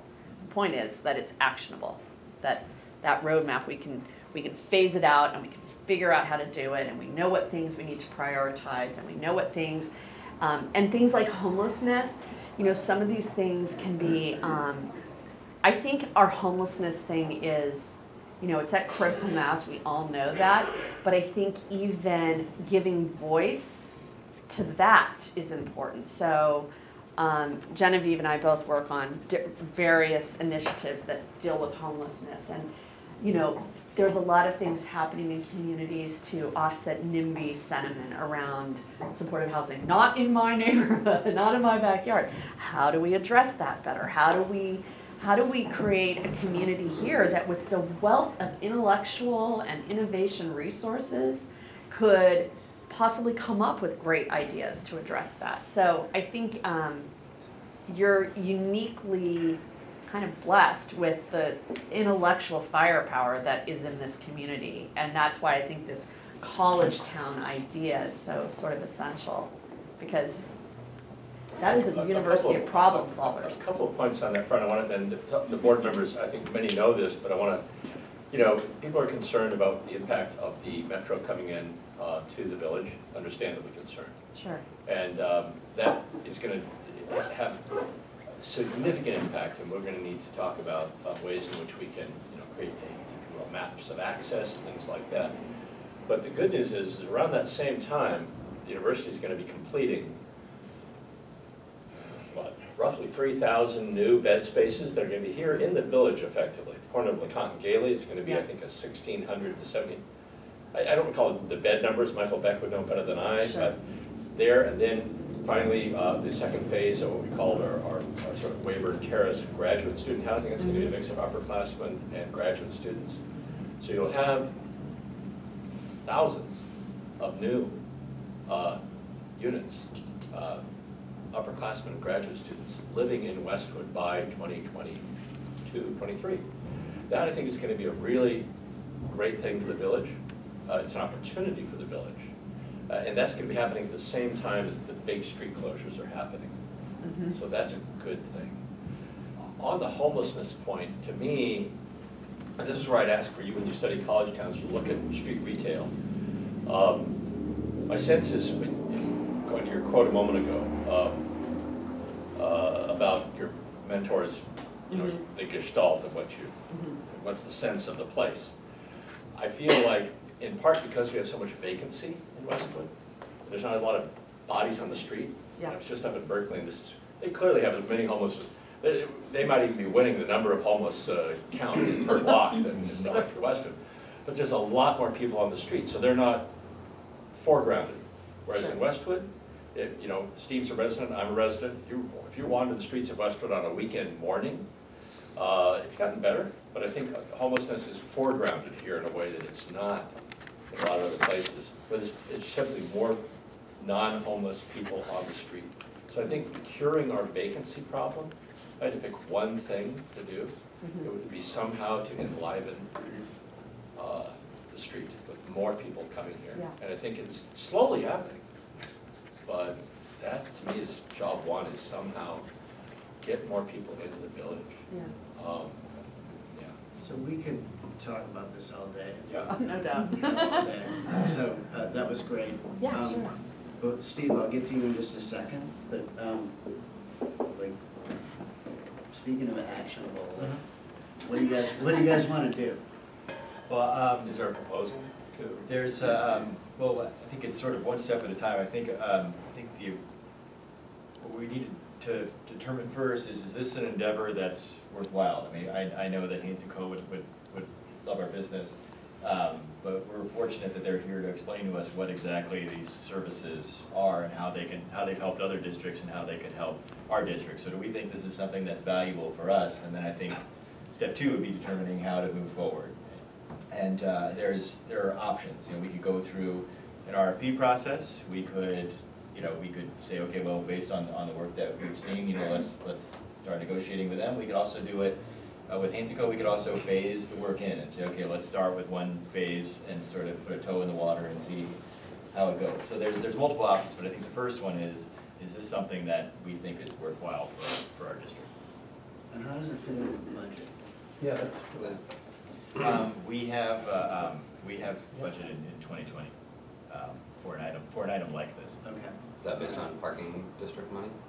No, this would be another one. I guess my concern, my question and concern is how, to Peter's earlier point of our general concern about the increasing impact of less access to the village because of metro activity, how would this engagement help tackle that? I think there's a near-term and a long-term goal for Westwood, and the near-term challenge is really going to be, the long-term challenge is, is solve the vacancy. There's a lot of them. But in the immediate term, to me, we're facing a unique situation with the metro that's impacted other areas. And I don't know how the branding activity fits within that, I guess, or are we going to be selling something that's going to be not realizable because of the metro's blockade impact? And are we going to be engaging something when we don't have a steady state situation to brand yet? So, I just feel like we've got a near-term situation that's I don't even know what the parameters of that are, because I haven't studied the impact of other areas, like, but that's my point. Thank you again, ladies, for coming to speak to us a second time. I can tell you, I am really excited about this. I think it is the thing that Westwood has been missing for most of my life. Growing up around here and having a business that's been here longer than I have, that I've been alive. And I think, to address your question, I think now is absolutely the critical time to start this work. My hope is that if it is even moderately successful, it may save some of our businesses during this assumed tough time. It may save Westwood during this approaching time. I think it is absolutely worth the risk to do this now. I think the idea of Westwood Village, the village is dead. There's no village anymore. Whatever it is, who are we? It's so lost. The messaging of Westwood, 80% of what's out there, it's negative. It's always a negative story. Even the positive stories always have to bring up, oh, the shooting in the 80s, or the this or the that. It's crazy that that still comes up in every story. And so us taking control of that, and hopefully through that, you know, we've been talking now for a couple or a few years about placemaking. But that ball hasn't really, it's like it pushes forward, but it doesn't go anywhere because nobody's quite committed, nobody quite understands it. Creating this cohesive concept of who we are, where we're going, then people are going to get excited, and then they're going to want to do the placemaking, and then we're going to have the plaza and all these things. And so there's a massive potential and possibility here, especially if the money is there and we don't need to find it somewhere. As much as I think you two are phenomenally dynamic, I love listening to you speak. You both clearly know what you're doing. I do think it is our responsibility as a board, though, to put out an RFP, to see what other companies are doing. But I think we need to do it fast. I'd like to make some decisions, and I want to get to work on this, like now, yesterday. Echo exactly what you're saying. So I think the biggest thing with Westwood, and I've been speaking, probably I've only been on this job for about 5 or 6 months, but probably over 30 different owners, pretty big notable ones, national brands, and it's a complete lost identity of what's going on in the village, and I'm hoping the messaging can sit there and figure out what it is. Where I do disagree is I think that there's UCLA students I view as a very small part of it. I think it's much more about the young professionals, the aspirational spender, the daily employee that's sitting there right here, and the families in the neighborhood around here. So I think that those are the ones that are being underserved, and I think that we have to go after a clustering effect. I know, right now I'm working on 5 different tenants that are all going to only come here if all 5 of them we can get a deal done together. So each one of them is contingent on kind of the other one happening, and I think that we have to figure out what that is. But simple things as far as the vision, storefront vacancies. So I've met now with Annie Fielding twice. We're doing a partnership with Hammer where all of our vacancies are going to be branded in a way where it's going to be something with Hammer coming all the way out. We have to figure out how, as landlords, that we can do something consistent throughout the village where, what my big concern is, Stin Part is one of my good friends. So I know Stin very well. Okay. But he bought Hollywood and Highland, and you're his client.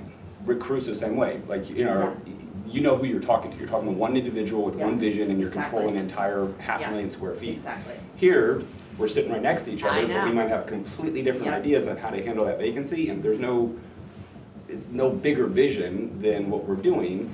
We're going to fail. So to your point of sort of getting the ball rolling, who is the client? Like, this board, we might all have very different ideas about what that looks like, but how do we sit there? And that's why I like what you did with the LA district, fashion district, is kind of bringing all those different owners together.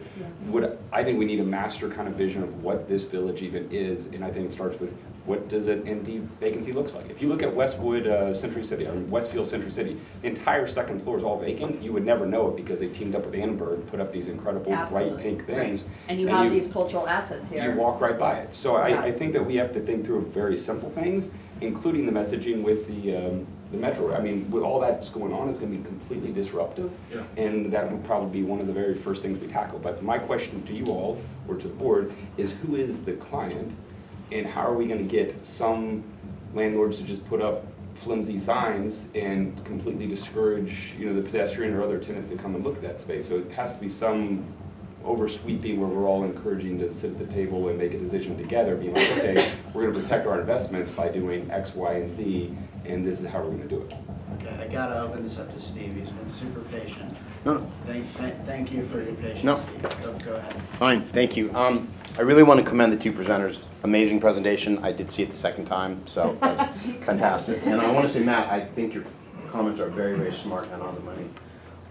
I do think it's very important that you guys go forward with something, but I do believe that you do need to bid this out. These people may very well be your winning bidders standing right here, but I do think you have a diligence obligation to let others and hear from others, if for no other reason that you get to hear their ideas for free. If you bring in, say, 2 or 3 other bidders, they're going to come up with their own ideas that might be different from these 2 women right here. And you say, well, we really like that idea, but we think we like these guys better. So I think you absolutely, especially since you mentioned that this is like a 7-year process, I think was what you were saying in Hollywood, that this is not going to be done in a month or 2 or 3. This subway construction is going to be completed in 2027, we hope, or maybe 2028, certainly 2027. So you have time to bid this out and to do this the right way. I absolutely agree, no disrespect to my fellow Bruins. The group that is missing are other than the students. The folks who live here with enormous buying power capacity, the folks in the Wilshire corridor, the professionals who have good salaries and not a lot of places to spend their paychecks. I do want to say, though, that you missed a couple points. There's some bright spots here. Right across the street, this Hammer Museum is bringing in 250,000 people. Look at what Annie Philbin and her team are doing, because they're doing something right. Notwithstanding the challenges of Westwood, that museum is a rock star success. The Geffen Playhouse is bringing in 125,000 people a year. They have the hottest show, Key Largo, starring Andy Garcia. It's gotten national press. It's going on right now. So there are bright spots, and there are people who are, despite the challenges, are being successful. What's missing is connecting the dots, knitting that together. Audrey is getting a lot of traction. Napa, Skylight, and others. Fellow is doing jazz night on Sundays, but these stories need to be knit together. And I would lastly say that one thing that was not mentioned, I hate to say this, is parking. If you ask a lot of these folks in the community, whether it's the reality or the perception, a lot of these folks that have money, they perceive that it's difficult to come to Westwood or park here. They're not scooter riders, they're not, some of them take Uber and Lyft, but a lot of them don't, and so that is also part of the messaging.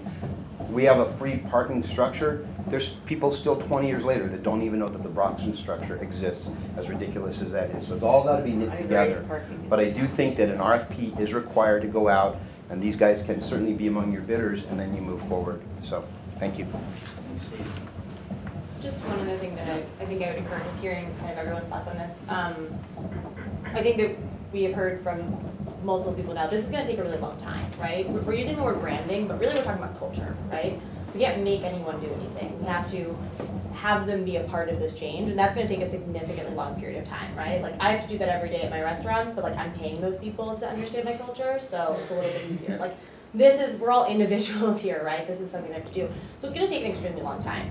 I would really encourage us to look at what we need to do with this metro experience, related but as a separate issue to this overall cultural experience that we're trying to build. Because if we try and put them together, A, it's never going to be fast enough, and B, we're really trying to solve 2 different problems, right? We're trying to keep things going while this metro project happens, as opposed to we're trying to build a super longevity project on the culture of our district that's going to go way past, hopefully, any of us that are on this board, right?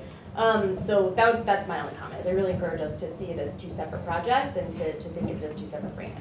Well, I think as part of an RFP, we can pose that question and ask for people to weigh in on how we deal with the subway and, you know, how that fits in with the overall plan. Because, you know, as you guys have pointed out, one is a very immediate need and one is going to take longer, but I think as part of the RFP, we'll ask the experts to bring it in and tell us. No, I support the engagement generally, the notion generally. I was just raising, not objections, but just sort of more, how do we navigate the immediate and the relatively longer term? So I want to be clear that I very much support the notion of this entire effort. I agree completely with Dean. It's past due. Yeah. One thing I would add is that sometimes like with the banner problem with the fashion district, it seemed like an easy, like let's make banners. But it was really tied to, wait, what's the whole story? Now with the Metro, I think it's going to be affecting Westwood for 7 years. That's a pretty long window. We've got 2 years of a lot of pain until they Right. turn into mole men and start working underground. Yeah. And so it'll be 2 years of massive disruption and Right. an annoying disruption, but not massive. So our process usually takes, we've set out a timeline that it can be done in about 90 days to create the visioning document.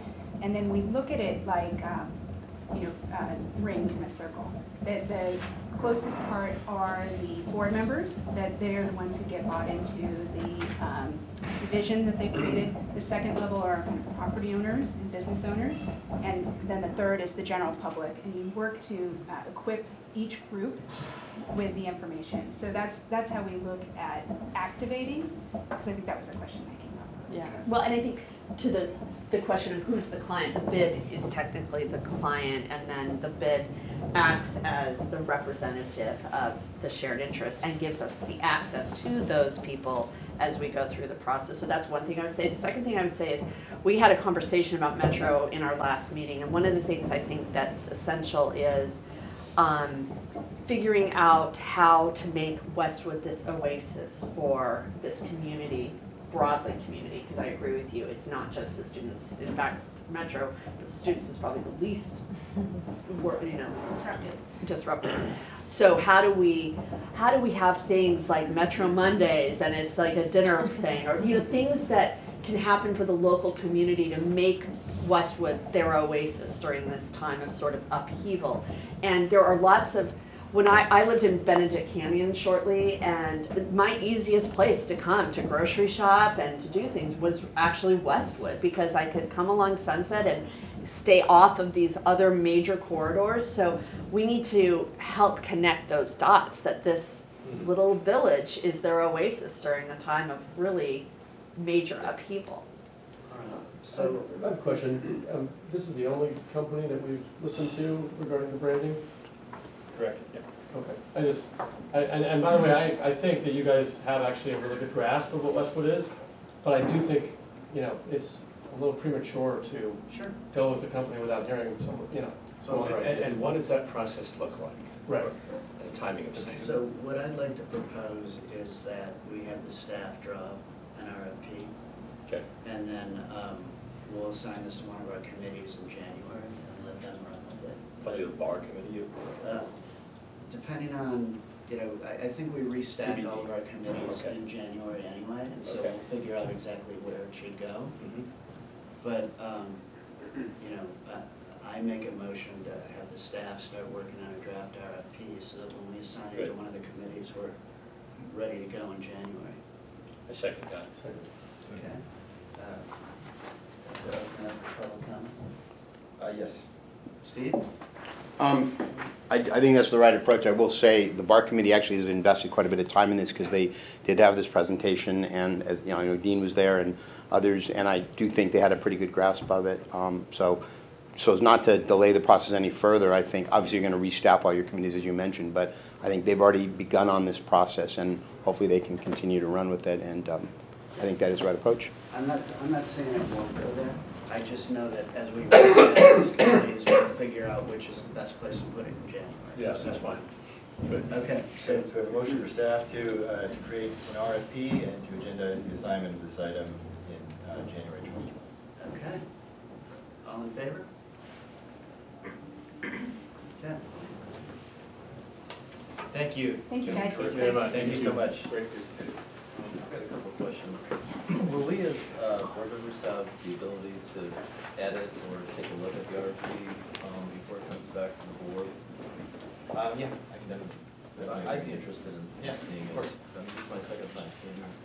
The other thing I just want to make the board aware of, we're 6 months away from this major disruption. I'm a little bit more quickly. So, and that dovetails into this last item on the agenda. And I don't know if this is something that we actually have a board motion on, but I just wanted to bring it up. And it was, you know, it's twofold. The first, and I said it in my remarks last week, is there's going to be this study of a specific plan by the city planning department. And I think that one of Westwood's challenges is that for years, the groups have been talking at each other, the various stakeholder groups, and nobody has been speaking with each other.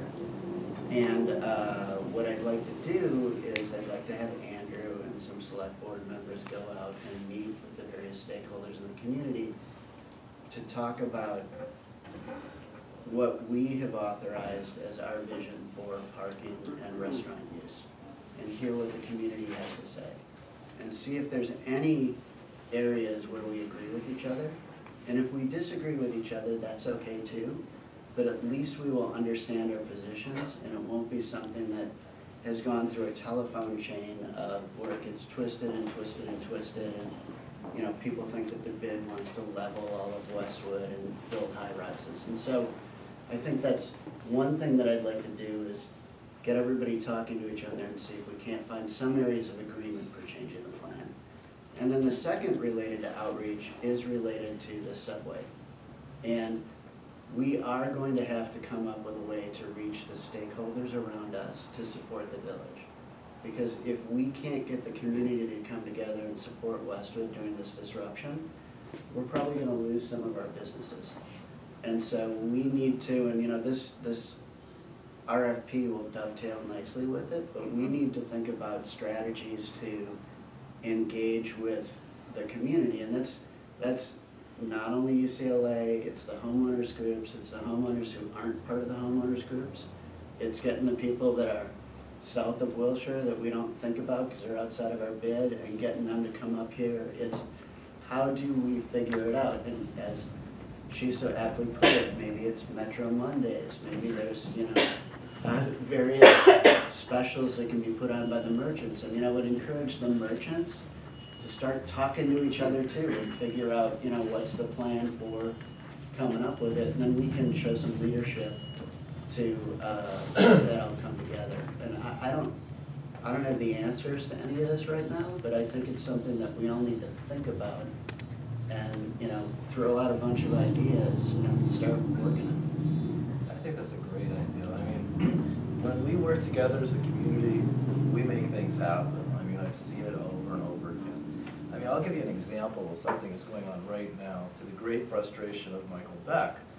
He said, John, did you realize now that the metro stations are all being put together exactly the same from a parts list?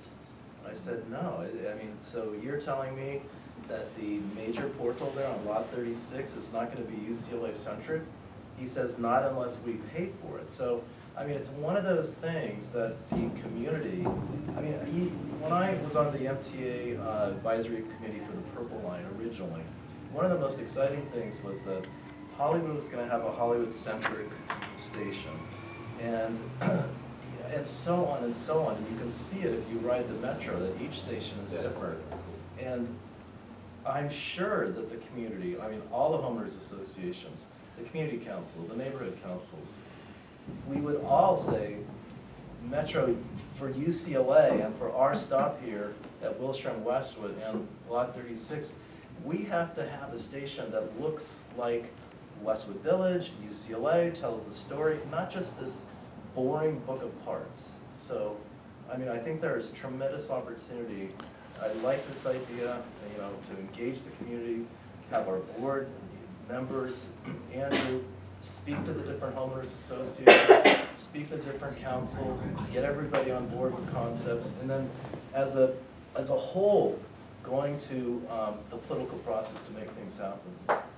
Well, to that point on the metro, I do have some, we will be, for the Lot 36 portal, we will be, it'll look some, you know, it'll have a UCLA flavor to it. I think that's very important. But you're paying for it.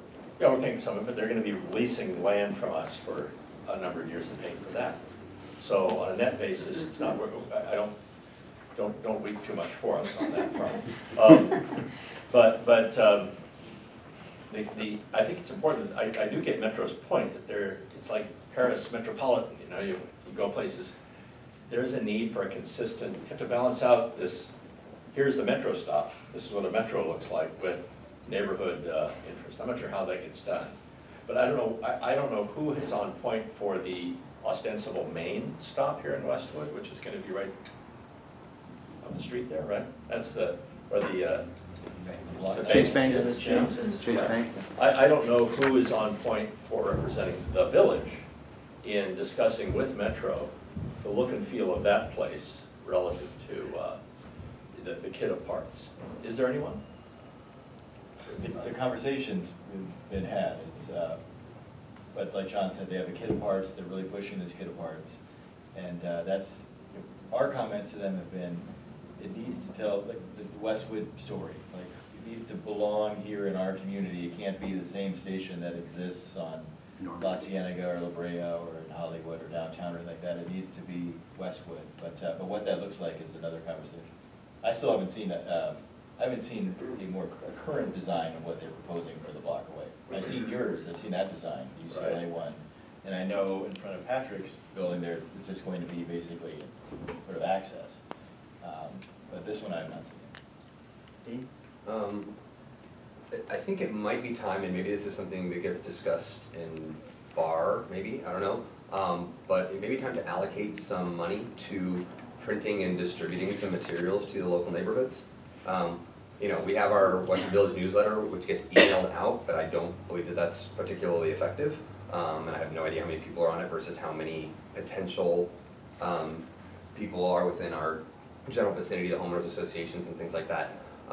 And I don't know what's more cost effective, paying for postage or maybe hiring some students to go and just put them in mailboxes. That might be a great way to save money. But for instance, maybe for the next however many years, we start doing a monthly calendar that we literally put mailbox and mailbox to let people know what's going on in Westwood Village. Send them under the stars. This is at the Geffen. This is the this is the that. Remind them of what's right here, and then potentially a second document that is a broader thing of, you know, your Metro Savior or whatever, your Metro Oasis, you know, again, going out to the neighborhood and reminding them, you've got these great places to eat and these places to shop, and your market is right here, and oh, here's your free parking, don't forget. And really just making sure that, you know, we all know it, we assume people know it, but maybe they don't, or maybe they've forgotten, or they just need that reminder. So I think, you know, for the cost of printing some decent materials and putting some stuff together and distributing it to the neighborhoods, I think might be a simple but effective tool to at least get us started in the right direction. And again, I don't know if that's a bar I or agree, what, but I guess the we question, gotta get doing that. I agree, but the point I would make is that I think that's precisely what should be included in the charge for the RFP or whoever we engage, because that communication effort, to me, is part and parcel of our branding effort. I mean, that might be one of the first phases of it is, you know, engaging the community, gathering information. I mean, we as a board don't have, you know, Andrew has staff and they can do certain things, but we don't have a newsletter team, for example. You know, I don't know if we have time to create that, but it seems to me that the people we were talking to, that those are precisely the type of people who can advise on, you know, what's worked elsewhere. You saw they had the Larchmont buzz, or I guess that's the Larchmont's own thing. But I would look to people like that to guide us on communication strategies with, you know, both in terms of soliciting input and communicating activities. Yeah, we have outreach. Our newsletter goes to maybe it's about 1,800 people. We have social media, maybe there's another 10,000 followers there. But there's still people that probably don't know how to find us on Instagram or Facebook, and how do we reach those people so that we could really start sort of a Choose Westwood campaign, so they understand that we are the Oasis. I really like that. And I think it's people like that that can inform what we already have and build on that. That's what I'm saying. Can I have just one quick comment? Yeah. So as far as reaching out, I couldn't agree with you more. I spoke with a handful of different neighbors around, you know, their frustration with what's going on in the Westwood Village. But I think we have to be much more research and fact-based, and I don't think we have that research right now. What's going on right now with retail, with soft goods, it sounds so easy. Oh, just bring in a nice, elegant restaurant and a high-end luxury, something from Rodeo Drive, which sounds great, LVMH. I've done 7 deals with them, talking to them in the village right now. They're completely allergic to Westwood Village right now. Barney's is going out of business. It is bankrupt, that's gonna be an office building. Like, think through that of like real time what's going on in our environment. And I think it's our job to do the research and do the education so we can sit there and get some of these things right off the bat. And like, I agree, I'd love to have all the ones they talked about. I was like, I wish they could be vibrant here, but can you give me another example where that is vibrant? Tavern's one of our restaurants in Brentwood. Tavern, Obama had dinner there on Valentine's Day, 7,500 square feet.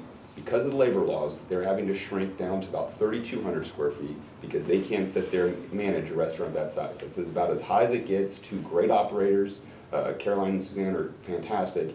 And that's real life, what's going on right now. And we have to better educate the community because I don't think some of the different neighbors understand that. I mean, when they sit there and say, well, more Victoria's Secrets. Victoria's Secrets has been declining sales by almost 40% for the last 5 years. They can't even make rent. That's corporate, and they're not making rent. I mean, they're just sitting there paying it out of their pocket because we have a parent guarantee.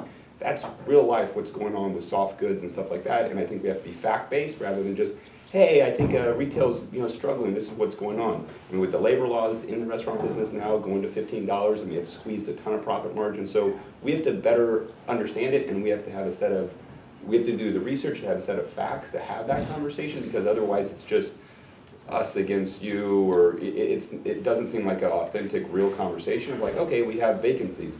I don't want these buildings to be vacant. They've been vacant for 14 years, and it's because they're structurally obsolete, and there's no user that wants to fill those walls. It's it's real simple. It's a supply demand. The rest of West LA is low single-digit vacancy, and we have 40% of vacancy in our portfolios on one street. So I think that we have to do a better job of educating. We have to be fact-based, not just, oh, this is what my gut says, and then figure out, hey, these are some ideas for solutions. What are some other ideas for you that could be better servicing you or bring you into the neighborhood? Because I think that's what we have to do. So before having that conversation, I just don't want to sit down and say, oh, I don't really have all the facts, but this is what my gut kind of says, and this is kind of my agenda that I'm pushing, because it can quickly go into, hey, we're just getting fast food or fast casual in this definition, which is silly, but it's also Sweet Green and Heidelberg, they're changing their businesses based on what's happening in real time, and the formats are getting smaller and smaller, especially with the cloud kitchens and the Postmates and everything else, and how that's impacting their businesses. So I just want us to do the research, have the facts before we have those conversations. I agree. I think having a group, they talked about that sort of benchmark, looking at what's working elsewhere. Yes. That's exactly the kind of street retail facts. I mean, my sense, like yours, is one of the problems we have in Westwood is one of what I would call scale. What seems to be leased regularly are the smallest spaces, because the overhead there is not killing people. And we, as you say, structurally, bay depth, things like that along Westwood Boulevard, stores like Victoria's Secret and others, those have all migrated to malls, or I don't know how they manage the overhead, unless they would see Westwood as Rodeo, which is a bunch of lost leader You're going to watch them in locations. 5 years be exactly like Arby's. I mean, we're just watching it happen in front of our own eyes. It's guess what? You sit there and ask those people, when's the last time you shopped at Victoria's Secret? Oh, I just buy that on Amazon. And that was the exact response that I think that we both got. Exactly. Yep, and so does my wife, and so that store is never going to last. Can I ask you a question? It relates to what's happening with the study with the city. For the stores where you have the old Chili's, I think of it as the old Yesterday's store space, I heard Yesterday's was more popular than Chili's. Yesterday's was one of the greatest things ever. Okay. When it was, can you cut down your store? I mean, the depth is huge already. I mean, can you create smaller, more numerous, smaller storefronts? Can you now? Are you allowed to do that now? We're working through a bunch of different things, what we're allowed to do. Okay. It's a very. I'm just curious, is that even space. possible with the specific? Let's not have that discussion here. It's 10:28. All right. I want to get any public comment, if anybody has any, and then wrap this up. I'm not exactly sure what you're proposing. I think the general idea of outreach is obviously important, and again, I think, Matt, your comments are very, very intuitive. I do think regarding the Metro Purple Line, you can maybe ask Jessica, because she's been living it for the last umpteen number of years. One thing I do know that the City of Beverly Hills, the Chamber of Commerce took a very proactive stance, and they engaged and probably did the best job of the 3 stations, Wilshire, La Brea, Wilshire, Fairfax, Wilshire, La Cienega. By far the best graphics are at La Cienega, and that's because the City of Beverly Hills and the Chamber said, We want something that is very branded to Beverly Hills. Metro will pay some money, what that construction barrier looks like. There will be one here on the corner by the Chase Bank. There'll be a huge one, obviously, on Lot 36 property, and there'll be probably a smaller one in front of Tishman Spire property. That's a conversation we should be having now, because that barrier is going to be going up in 6 or 7 months, which is nothing.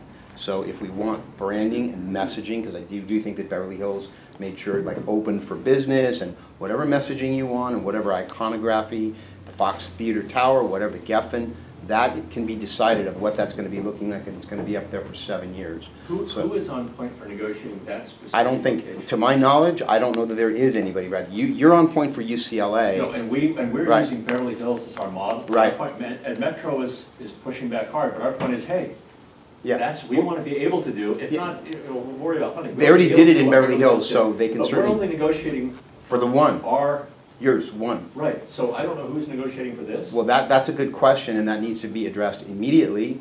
I don't know, maybe Tishman Spire, you know, it's your property, you probably have some say. I'm on the board for the Chamber of Commerce of Beverly Hills, and the advantage they have is that they're their own entity, and they can represent themselves. We're relying on the city of, the county of Los Angeles. That's tough. Well, so whether it's the bid or it's an ad hoc committee of community and property owners, neighborhood, whatever, but somebody should be having that conversation, because left to their own devices, what Metro gives you is probably something you're not going to be happy with, that we are not going to be happy with. So that's point one. And so that's an immediate, and again, it can't happen fast enough because we're talking June. As far as the larger conversation of outreach, I do think it's very important, and again, I think, Matt's comments and others, it's very important. There's a group within Homeby Westwood, which represents the largest and the wealthiest of the 4 HOAs in this area, led by Jan Williams, who's a very smart woman, an architect. She served on the DRB for many years, and they are engaging with their neighbors of what they want in Westwood. I do agree, obviously, we know retail is changing rapidly, and yet people say, well, there's retail at Westfield. Westfield is not just all boba shops. There is retail there, so Westfield, or now Rodamco, they get retail. And Rick Caruso at the Palisades, he's got retail, and the Grove has retail. So people are saying all retail is not going away, it's just not coming to Westwood. So there's a dissonance there on the messaging. Thanks, Steve. All right, thanks everybody for your hard work this year, and we'll see everybody in January. Thanks, everybody.